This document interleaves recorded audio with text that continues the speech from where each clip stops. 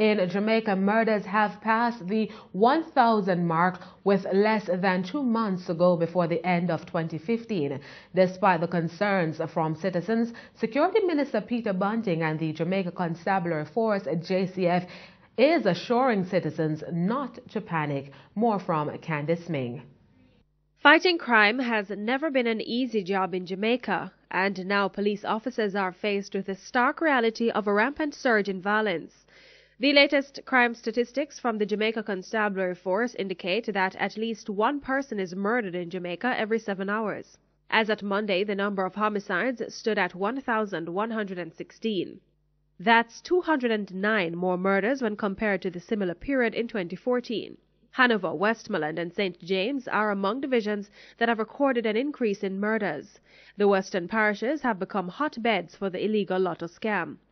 Security Minister Peter Bunting says the police have been targeting those areas. However, Bunting says dismantling scammers' operation isn't that easy.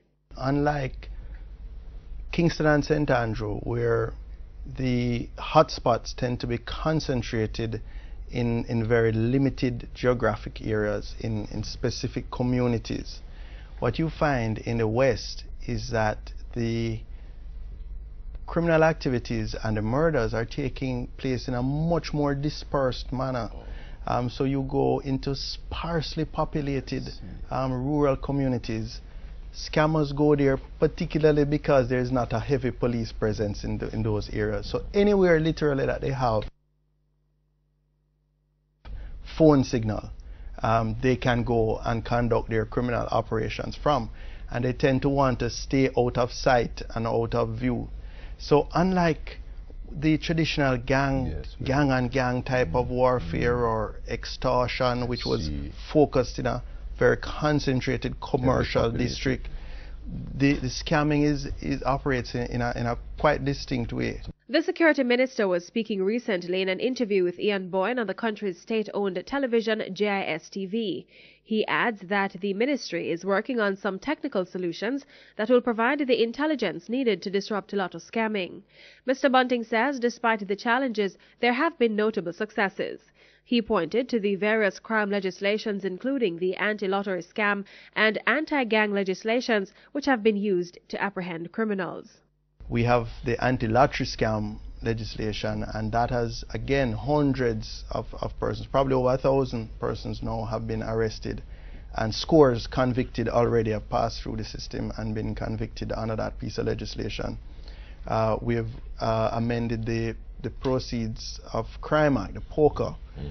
We have strengthened it. We have put in limits on cash transactions, for example, so we are able to combat organized crime not just from getting the direct evidence of their criminal activities, but we're now able to go after their efforts to launder the money and their efforts to conceal the assets that they've purchased. And we have actually detained billions of dollars in assets and in cash. Yes, working with the FID, MOCA and FID.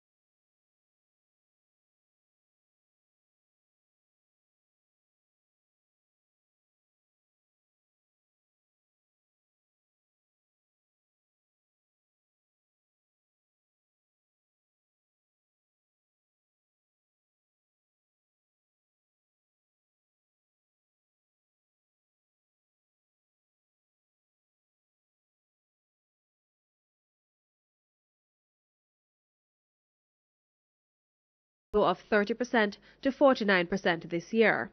And as the Christmas season approaches, ACP Powell says citizens can expect to see increased police presence on the streets.